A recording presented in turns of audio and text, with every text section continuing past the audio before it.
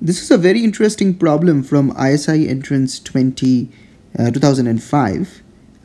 We are looking at the knowledge graph of this problem, and the main competency is this one, solving a biquadratic.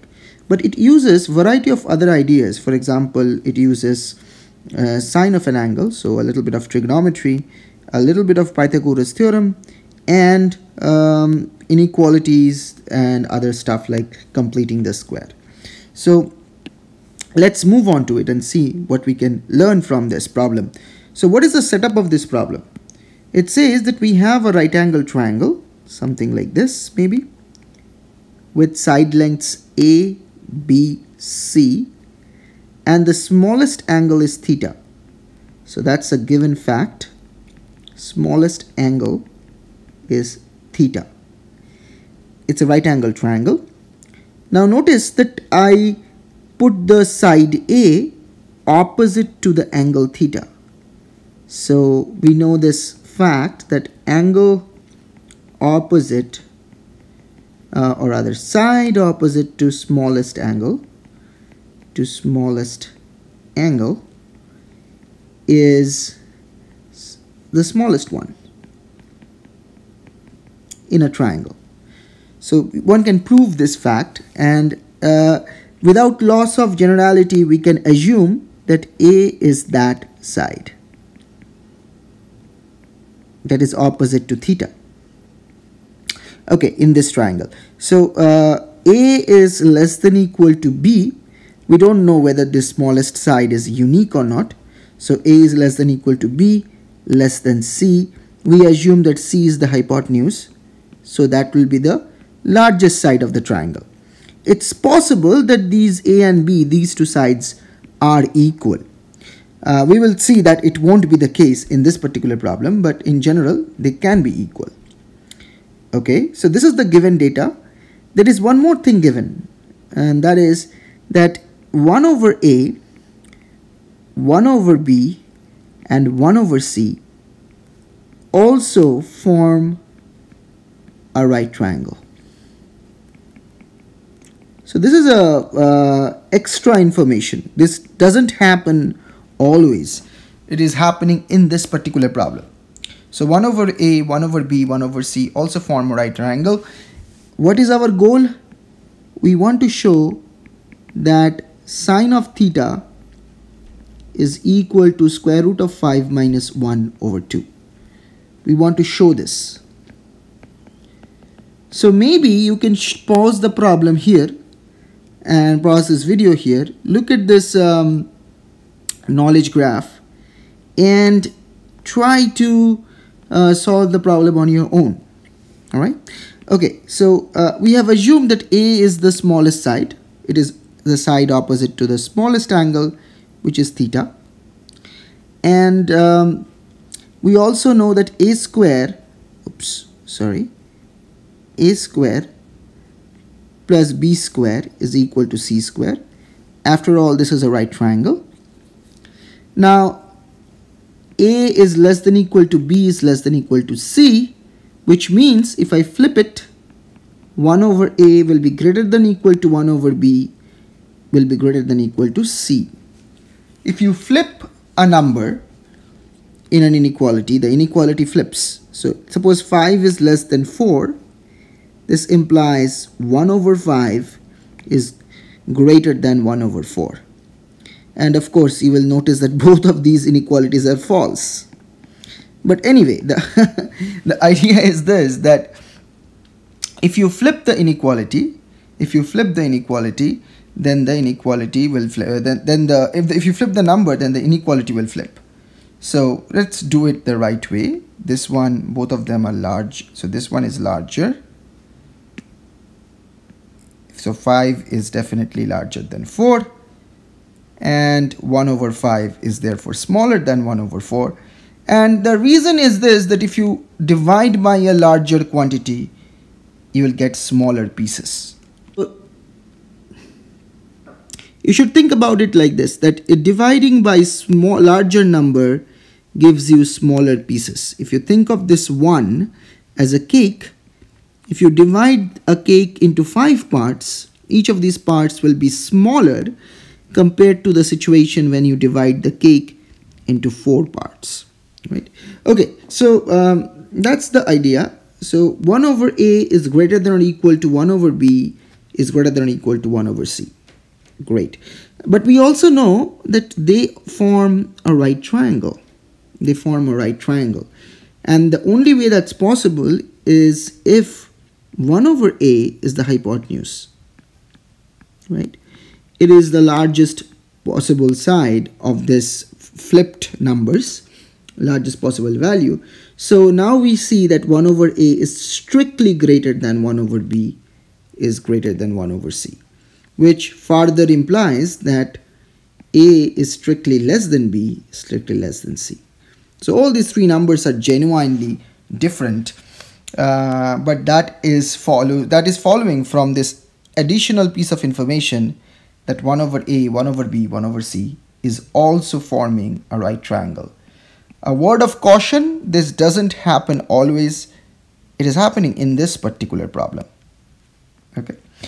All right, so we have this. So we have this additional piece that 1 over A whole square is equal to 1 over B square plus 1 over C square. So this is the second equation.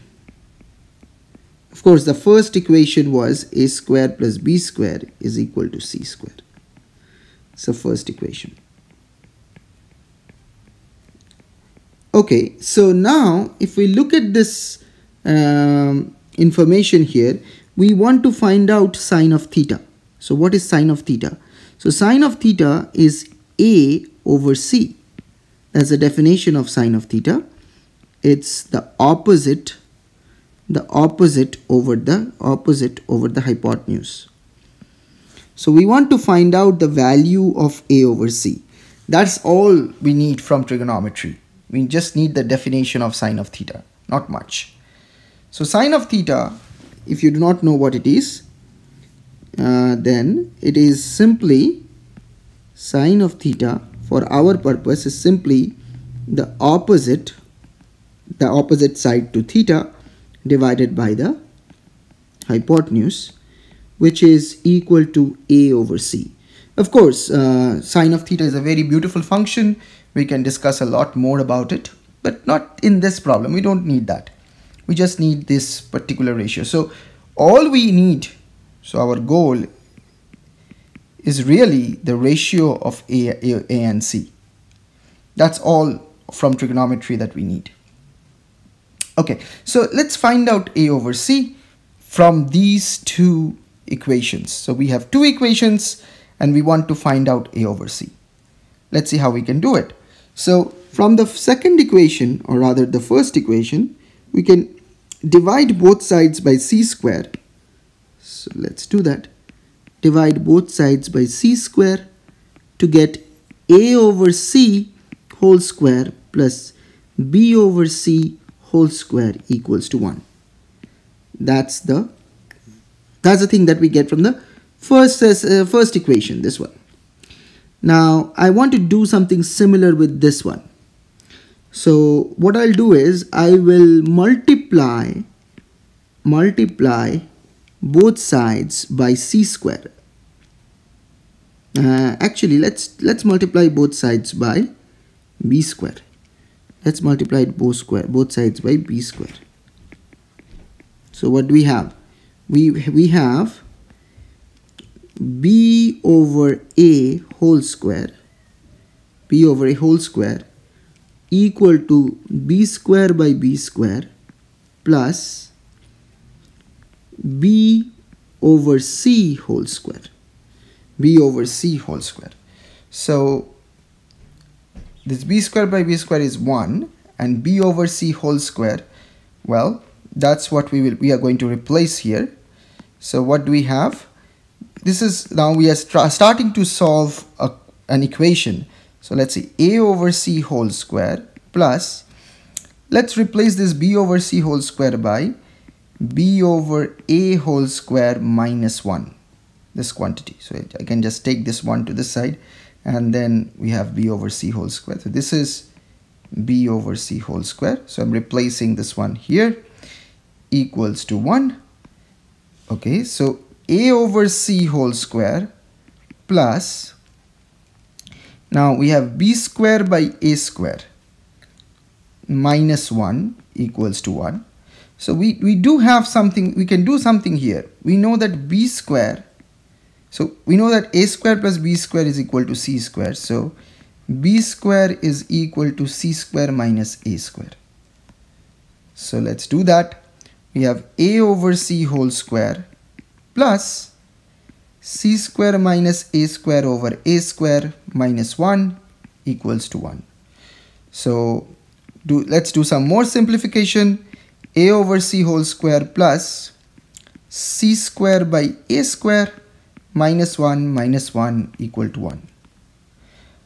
Alright, so one final thing that we want to do is a by c whole square plus c by a whole square equals to 3. You can just take these two on the other side. Now, we are almost done. We just need to find out a over c, and this equation will help us to do that. So we will play a trick. We will write a over c is equal to x. Okay, now remember a over c, that is x, is always greater than 0. It is the ratio of two sides of a triangle. It cannot be negative. So x is greater than 0 and x is less than 1. Why? Because c, the hypotenuse, is greater than a. Hypotenuse is greater than a. So these two conditions we have to keep in mind. These will help us to remove any extraneous solution that we get. Okay, so then what do we have? We have x square plus 1 over x square equals to 3. So we can cross multiply and get x to the power 4 minus 3x square plus 1 equal to 0. So this is the equation that we want to solve. We want to find x. It's usually very hard to solve a biquadratic, but in this case, with these conditions, x greater than 0, x less than 1, and the way this biquadratic is in front of us, we should be able to solve it pretty easily. So let's do one thing. Let's solve for x square first. So x square is equal to, just use the quadratic formula, minus of negative 3 plus or minus square root of negative 3 square minus 4, 1, 1.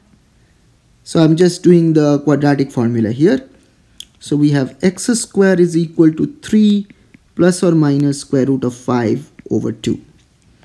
So this is a very unique situation. We want to take the square root of this number. And in general, this could be a really hard problem. But in this particular case, we will use a trick called completing the square.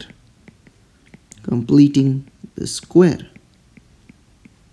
So let's do it. Let's first multiply both the numerator and denominator by 2. So I'll just multiply both the numerator and denominator by 2. So I'll have 6 plus or minus square root of 5 times 2 by 4. Okay, so now 6 will become 5 plus or minus 2 times square root of 5 plus 1 by 4. I'm just writing it in this manner. In a moment you will see why. I can just write the 6 as 5 plus 1. This 5 plus 1 is my 6. And I can write this 5 as square root of 5 whole square plus or minus 2 square root of 5 plus 1 by 2 square. This is my x square. Now you see why I'm doing it like this, because this is x square is equal to root 5 plus or minus 1 by 2 whole square. So if you are finding this a little bit fast, you can pause the video and check what we have done here. But then we get x is equal to positive root 5 plus 1 by 2, negative root 5 plus 1 by 2, positive root 5 minus 1 by 2, and negative root 5 minus 1 by 2. So 4 solutions. This one is greater than 1. We know that x is less than 1. That's what we found here. This is our starting point. X is less than 1 because the denominator is larger than a. So this one cannot happen. Okay. This is negative, so this cannot happen. This is also negative, then this cannot happen. So the only case that remains is this. X is equal to square root of 5 minus 1 over 2, which is equal to sine of theta. One curious fact that you should know, that this is very well related to the golden ratio, and you can explore why that is the case. It's a very interesting, there is a very interesting turn in this problem. Root 5 minus 1 over 2 is, if golden ratio is theta or phi, whatever you please, then this is 1 over 5, or in fact it is 1 minus phi. Both of them are same. Sorry, phi minus 1. In fact, phi minus 1. Anyway, so you can think about it, why this is related to the golden ratio. But also, link in the description will take you to the knowledge graph and the key competency, which is solving the biquadratic, which was the main idea in this problem, as well as Pythagoras theorem, which we used a lot, and certainly a little bit of sine of the triangle. Link in the description will take you to all of those stuff.